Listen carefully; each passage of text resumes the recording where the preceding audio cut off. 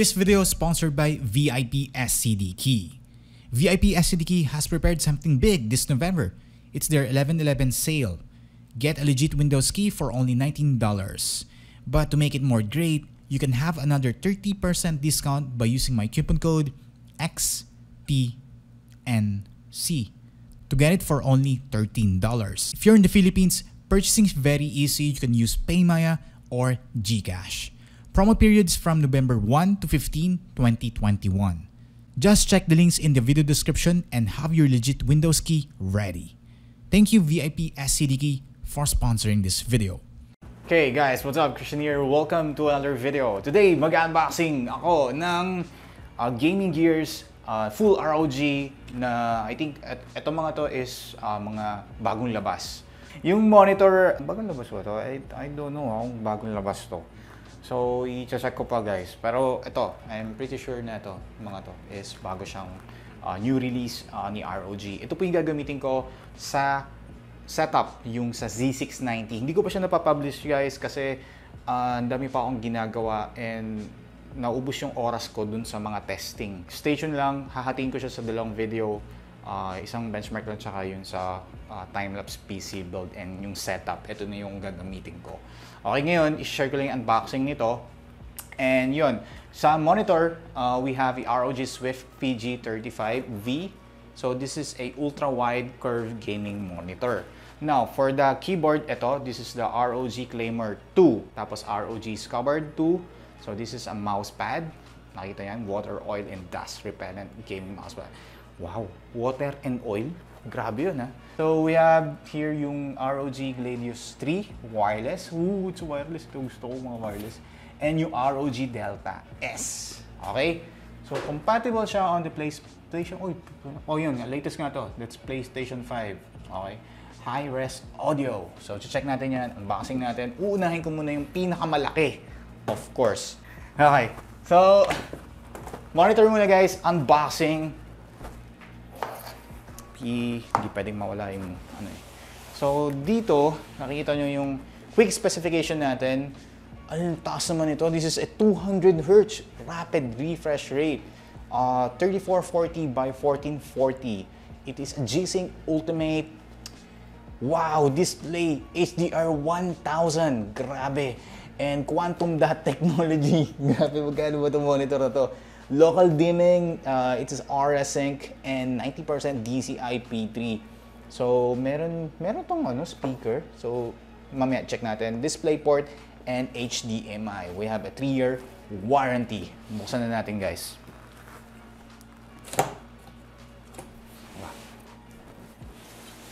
Hindi siya nag-ano yan. Hindi siya yung nag-overexpose. Hindi ako maputi. Hindi.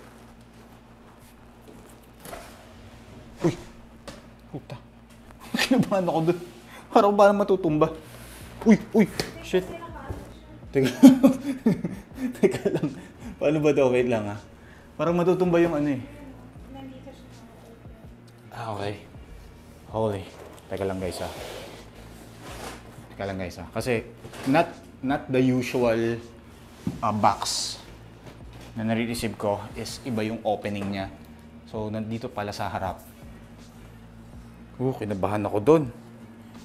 Okay, so actually this is used na. This is a review sample. Alright, so we have yung power brick, tapos yung base. I think this is the cover, yung sa monitor. Oh, laki. Okay. Okay, so kabit lang natin to. So, hindi na ako gagamit screwdriver. So, this is a toolless. Oh, done. Yo. Oh. Bigat. Kailangan ng solid kong mesa dito. Okay. Curve pala to. Dumi. Okay, pupunasan ko lang guys. Itong nakatambak. Kasi nga, di ba?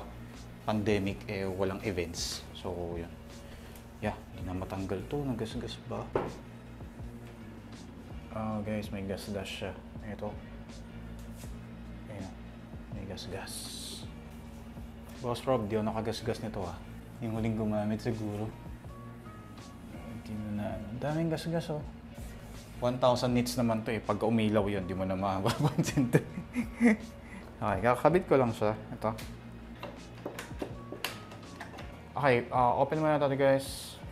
This is the ROG Scabbard II Water, Oil, and Dust Repellent Gaming Mousepad.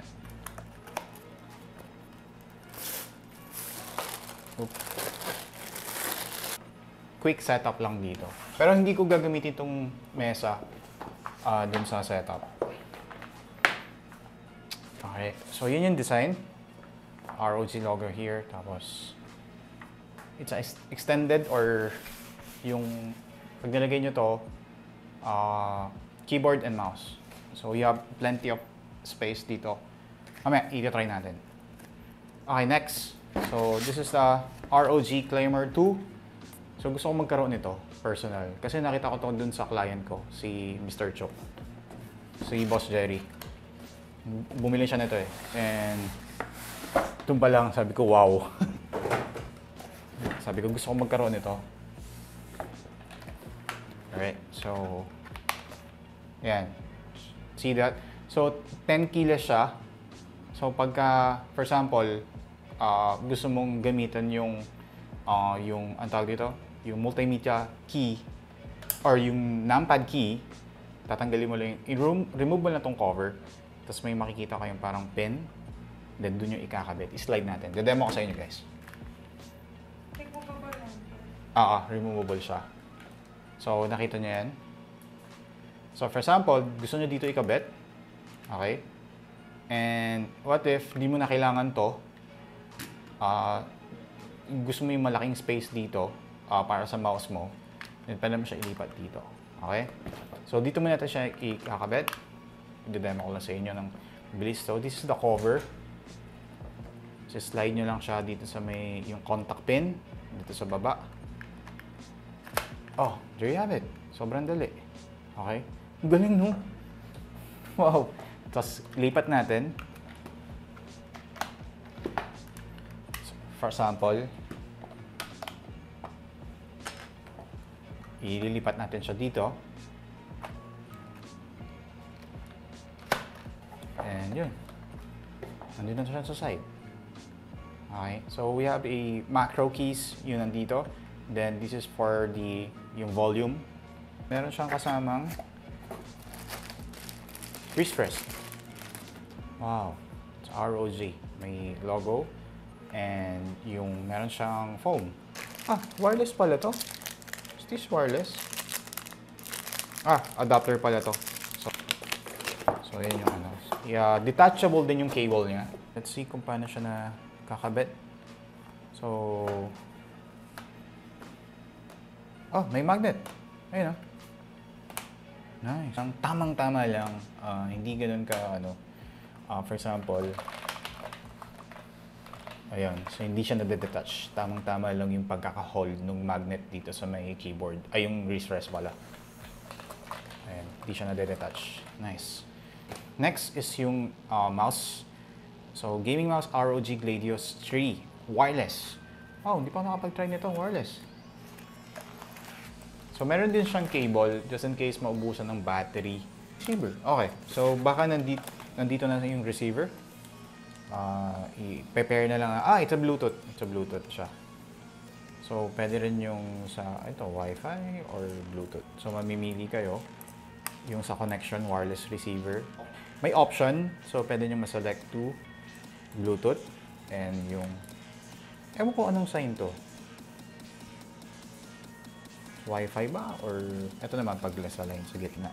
Tapos, ipindutin nyo lang yung pair button right here. Tapos, meron siyang profile. And yung, pinipindot ba to? Saka na guys. Okay, next is the ROG Delta S. So, welcome to the elite Republic of Gamers. And, ang gaan. Ang gaan, no? Okay, so this is not wireless. So, hindi rin nade-detach yung wire, yung cable niya. And it's a USB Type-C. Closer look ng ROG Delta S. Grabe, ang light. Sobrang light, guys. Parang wala akong hinahawakan. Parang wala akong hinahawakan. Sobrang light niya. So, yun. Ito, saktong-sakto lang. And the weight is perfect. Sobrang light. Ito, pagka matagal ang gaming session. Okay, so try natin guys. Mag-aalala ako ng game. So, yun yung mga pinadala sa aking gaming gear ni ROG. So, this is the latest. So, yan. Claymore II, Delta S, na gaming headset, and yung Gladius 3. On natin guys. Okay. So I'm using RTX 2080 muna kasi nakakalas yung PC, magta-timelapse build pa ako. Hindi kung gaano siya kabilis. Gamitin natin yung Bluetooth na connection, which is wireless. You can select nga, kanina yung sinabi ko, yan, nakaset sa Bluetooth. Hanapin natin. So, ayan, yung ROG Claymore II. It's Bluetooth din. Nadedetect niya. Nice. Audio is Delta S. Ayan. We have, so audio meron din, ROG PG35V. And search natin. Yung mouse. Ayan. Na-detect niya. So, select natin. Connecting. Okay. So, your device is ready to go. Let's see. Wow. Okay, detected na guys. Ang Gladius is, mas mataas, yung hump niya is mataas. So, perfect to sa mga malalaking kamay. Ito sa akin yung kamay ko ganyan. Hindi naman ganun kalaki. Ito, tama-tama lang. Okay, I think mapapa-hybrid ako dito, yung style ng grip. So, let's see. Mag-try tayo ng game. Okay, yun yung RGB ng Gladius. Ay, hindi, ng Delta S pala. Okay, so magkabila. Papalitan ba yun? So, pwede siyang patayin or sa audio. Mamaya, magsisync yan sa audio. And we have yung plus and minus. What? 90 yan, 70 natin. Okay. Much better. Nice. Ito lang. Naunan ako. Okay. Boy. Oy!